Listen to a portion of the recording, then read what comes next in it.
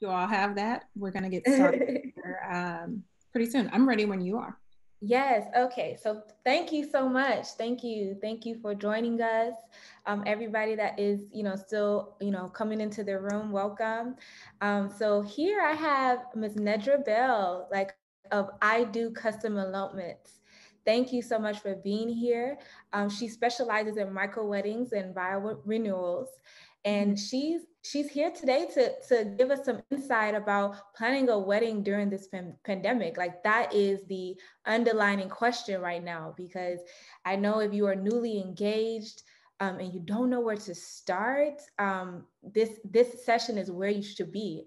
So I just want to take this time to welcome Ms. Nedra here, and if you have any questions for her, please go ahead and put those questions in the chat. I will be taking a look at it, and we will discuss it later on. And then also, just a reminder, we have some giveaways. We have some juicy giveaways. So you have to stay through this session to know who wins. So you have to participate in a session to know who wins the giveaway. So like I said, make sure you post your questions in the chat. If you have any questions as she's speaking, we will get back to your questions after she speaks. And then we're also going to announce the giveaway winner. And Ms. Nedra, take the floor. Thank you so much for being here. Yeah, it's my pleasure. Thank you for inviting me. It's a wonderful opportunity, and I'm so grateful to be here and to help out. So a little bit about me and what I do. My name is Nedra Bell, and I'm the owner of I Do Custom Elopements. As you all know, weddings can cost an average of upwards of $20,000, typically starting a couple off in debt. And at I Do Custom Elopements, we deliver your dream wedding flawlessly, stress-free, and most importantly, debt-free. So we offer an all-inclusive package that comes with your photography, your cake, your bouquet, your custom ceremony, all bundled together for under $2,000. So yes, hold your seats. It's absolutely fantastic. I've been able to partner with wonderful vendors in Houston that give me amazing rates, and I trust these people because they are the people who actually did my wedding 10 years ago. So it's fantastic service. We've got nothing but 5-star raving reviews, and my mission was just to offer everyone an accessible, beautiful event without having to break the bank. I've been there, I've done it, I've gone over budget, and I know that you feel so much better when you have those extra commas in your bank account, and you can use that for your vacation, or use that for a down payment on your home, or put that in a trust for your children or your future children to be. So my mission was just to offer this to everyone that wanted to take me up upon the opportunity to really just start their life off as a new married couple with cash in the bank. So that's what we do at I Do Custom Elopements. We also do vow renewals. Huge on renewing our love every 1, 3, 5, 10 years. You want to do a 20-year ceremony, we do that as well. So that's something for you to look forward to after you've taken your nuptials. So we'll get started here. Our session today, micro weddings and saying I do during a pandemic. So let me share my screen with you all and we'll get started. So here we go. What is a micro wedding? So a micro wedding it's an intimate affair. Typically no more than 50 guests are allowed or invited. And these are people that you talk to or you see on a regular basis. Micro weddings feature the time-honored tradition of a traditional wedding. And just it's a little bit more oomph to it because it's a smaller group of people. You can really customize and tailor it to all of your love and wedding needs. What I really like about micro weddings is the groom. The grooms get really involved. They're more engaged and emotionally invested in the planning because it's really you two doing this together to showcase your love. it just feels like they really get in on the wedding planning, which is not typical because a large wedding usually feels just like it's a bride show. But when it comes to the micro weddings, the grooms, they get all into it, ladies. So I know that's a part that you would really love. So you can go big, you can go small, but the most important thing about the micro wedding is it's really about the guest list, making it a real intimate affair. It's private, exclusive, and it's special. So you can get creative with your decor ideas and really pamper your guests because you've cut down that guest list. You have more budget to do intricate and really special things. So if you want to do a special culinary treat, like having a guest chef, if you want to have surprise entertainment, you're in your spouse's favorite band. When you really decide to make this day about your love, your bond, your commitment, your history, and your future together, the possibilities are endless for what you can do, as opposed to accommodating 150 plus guests at an event. One other thing that I also really enjoy, because I'm a huge traveler, is that you can plan adventure activities. Because it's such a small group, you're more mobile. So if you were thinking of doing hiking or a helicopter ride or a yacht cruise or karaoke, as we all love, you can really incorporate that into your ceremony and your event afterwards and have a really fantastic time. So you may ask, like, am I losing anything when it comes to a micro wedding? Yeah, you are. You're losing out on extra work that you would be doing. You're having less stress because it's less people to coordinate and plan around. It's fewer people to please, and it's a smaller expense. As I said, you can go big with it, you can keep it small. It's totally up to you. But one of the main factors when it comes into wedding planning is the amount of people. And that's what skyrockets your budget, because then you need to rent the seats, you need to get the plates, and you need to have a venue that's going to accommodate those. So you lose a lot of that when you decide to do a micro wedding, and you gain so much. So now we're at to wed or to wait. That is the question. I've stopped so many people from going to the courthouse or just postponing their event by giving them options and letting them know that you can have a fantastic ceremony, everything that you're looking for in your wedding day, everything that you've dreamed of, you can do it, and we can do it in budget, and we can do it now. There are just a few compromises that we're going to make, and we're going to restructure and shift a little bit because of the times. But to wed or to wait, we can definitely wed. What about the reception? Great question.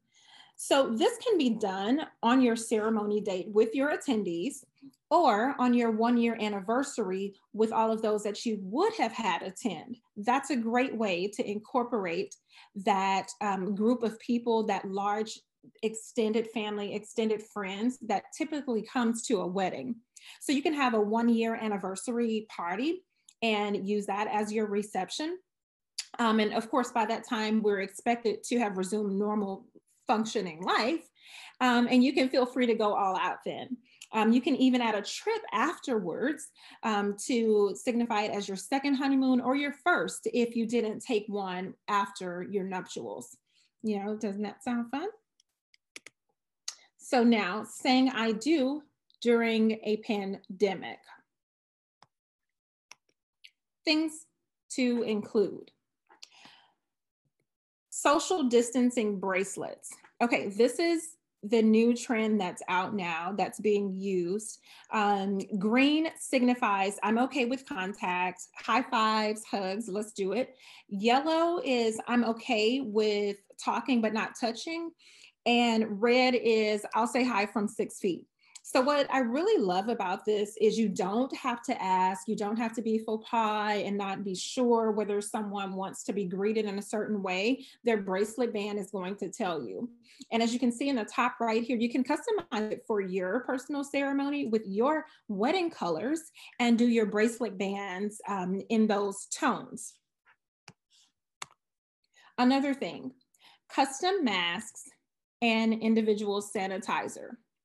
So here on the left, I've got Jamie Lynn Lettering, one of my great friends here that does this beautiful, beautiful calligraphy work. This was at an event we went to in the Heights. So as you can see here, you can do your custom sanitizer as well as your custom masks. And I really do recommend providing masks, whether you do them custom or not, just for sanitary purposes, because the disposable ones need to be disposed, but we know we don't all do that. The washable ones need to be washed. I'm guilty. We don't all do that all the time. I keep a pack of 50 in my car that I can go in and out with, because I noticed with the disposable, I was not washing it as frequently as you need to. So you want to be mindful of that with your guests and just provide them what they need to celebrate in a safe environment. You can also do these gorgeous individual glass sanitizers and customize them for your ceremony date. Now we're going to go to continuing with top things to include in your ceremony. Take it outside. Take it outside. So of course, outside, outdoor venues, they allow for fresh air, more airflow, and guests have more room to roam. It's a really great idea to do that now if you want to go ahead and do your ceremony. Another thing is saying bye-bye to the buffets. Long lines of people and shared utensils for serving. It's just not ideal right now. So what we're gonna do is we're just gonna shift and we're gonna opt for personal plates. You can do this at dinner if you'd like, or if you want to have it at a venue, then just make sure you have your catering know that we're going to do individual plates. We will not do buffet style. Another thing, take shots. So not alcohol, but fresh juice, you know, and add a little emergency in it for a spark. It's fun, it's healthy, it's on trend, and it's just a really great to incorporate a fun, a great way to think about what we're going through right now, and take it in a fun light. So do some shots, girl. The last two things, be transparent and now and laters. So with the be transparent, you want to tell everyone the rules of your ceremony.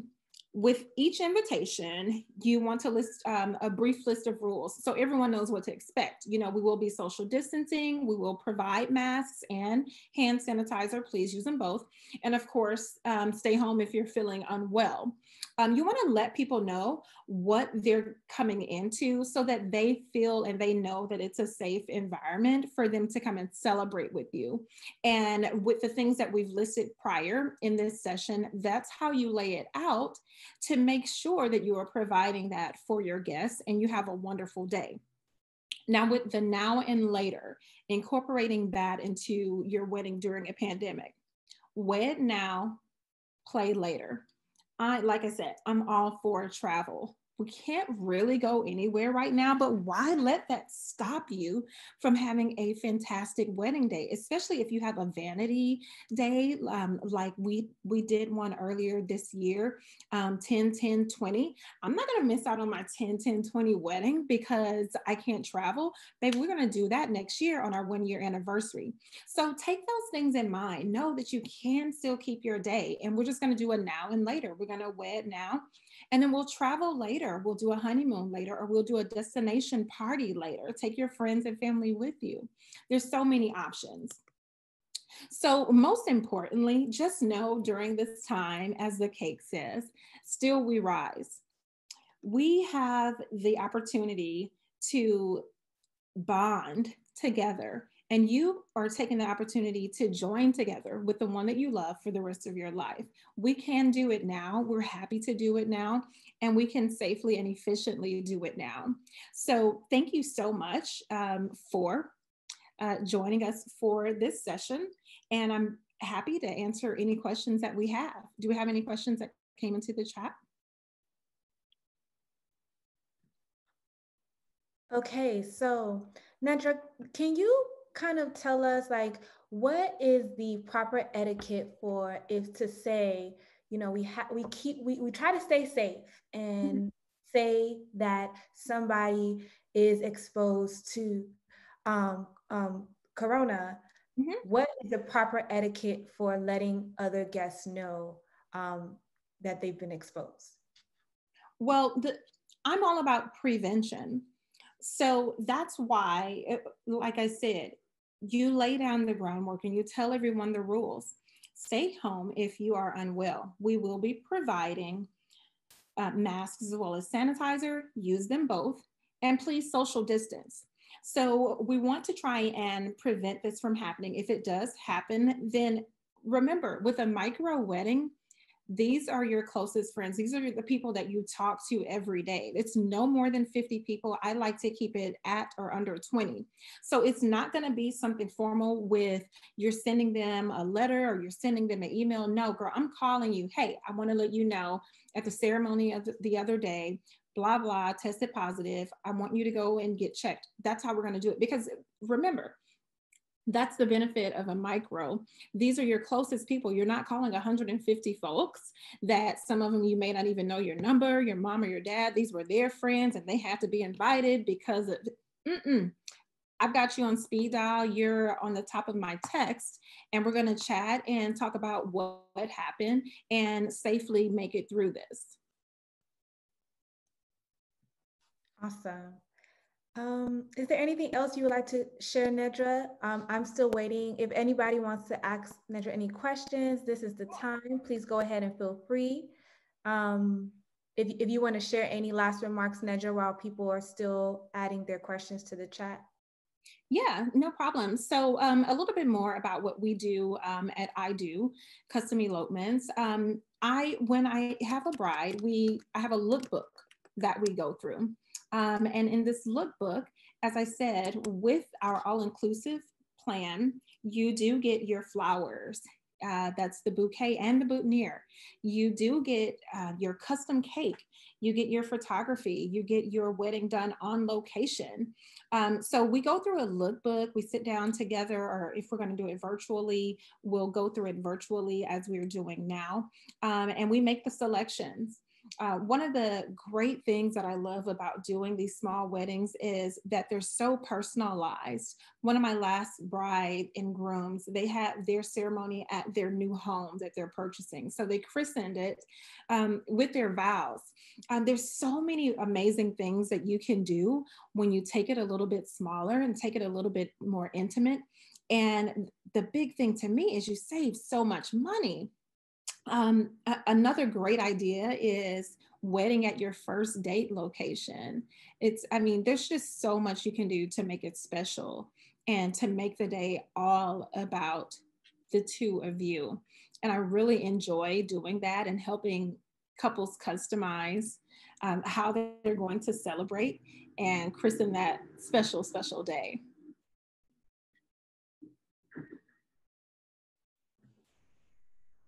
Thank you. Thank you so much. So I don't think we had, oh, I'm sorry. We do have a question. Do you think it's possible to plan a micro wedding yourself or is it best to get a wedding planner? Yeah, that's totally your preference. I pride myself in our motto, which is stress-free, debt-free. Anytime you're adding and trying to do it yourself, you're adding in a cake vendor, you're adding in a photographer, you're adding in food, you're adding in invitations, and now you've got to find all of those things, select from all of those things, taste all of those things, contact all of these people, wait on them to contact you back, see if it's in budget, try and negotiate. It's too much. I don't do it. So you can do it yourself, but then you miss out on that stress-free, debt-free part that's offered with my services. I do encourage everyone to visit the website, idocustomelopements.com, or check us out on Instagram at idocustomelopements. Very responsive, happy to talk it over with you and to help you make the best of your day. And this last question is for me. Can you tell us like the size, like what's the maximum size, guest size you would say is like a micro wedding? What do you Yeah. consider micro? Mhm. 50. Once you've passed 50, then that's no longer considered micro, but 50 is typically the max for a micro wedding. Thank you so much, Nedra. Yeah, my pleasure. My Thank pleasure. Thank you Okay. all for joining. As I said, if you have any other questions, I'm so happy to answer and assist you in your, Actually have one more yeah, question. go for it. Do you provide the venue as well? No. So the venue is all your choice. In my lookbook, I do have some preferred venues that I have that I've worked with before. So the Houston Water Wall, or if you're looking for a more rustic event, then we can go out down I-10. I have a beautiful place there with a lake and a gazebo where we do the ceremony. So I do have options that I can give you if you don't have a place in mind. But we sit down and we talk about that, and you let me know what you're looking for. If you're wanting to do more of a beachy scene, we can do that too. Okay. And I have another question. So we know that you specialize in micro weddings, and for just for brides who don't know, is it best if they are wanting to do a micro wedding? Is it best to go with a planner that specializes in that, or do you think every planner knows how to achieve the same thing? I think that you go where people specialize in what they do. That way, you know that you're getting someone that is really passionate about that subject. I'm passionate about keeping it small, keeping the cash, and doing something else with it.